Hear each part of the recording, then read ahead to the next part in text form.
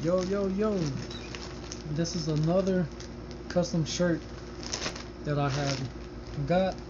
I don't want to show the front of the packaging because it got some information. It's some custom ink. When I upload the other video, I will try to put their website link below in the description, so y'all could check them out if y'all want to order y'all a custom shirt or something like that. So let me go ahead and get this bad boy open. I forgot what the color of this design was. It's the same like the gray one, but it's just like in a different color. I think. Hold on. What is it? Ultra cotton t-shirt. Okay, no, it's with the stars, and it has a UCAN 754, but in a different color. I got two of them. Why did I get two? One in the extra large and then one in a... Oh, okay. One in a large. I'm gonna go ahead and do the large one.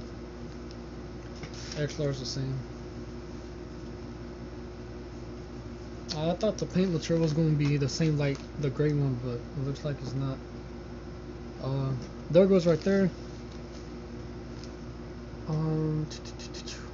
That's really to it. Ain't nothing up on the back. That's just the front of the shirt. Got the stars. I forgot what this was on the shirt.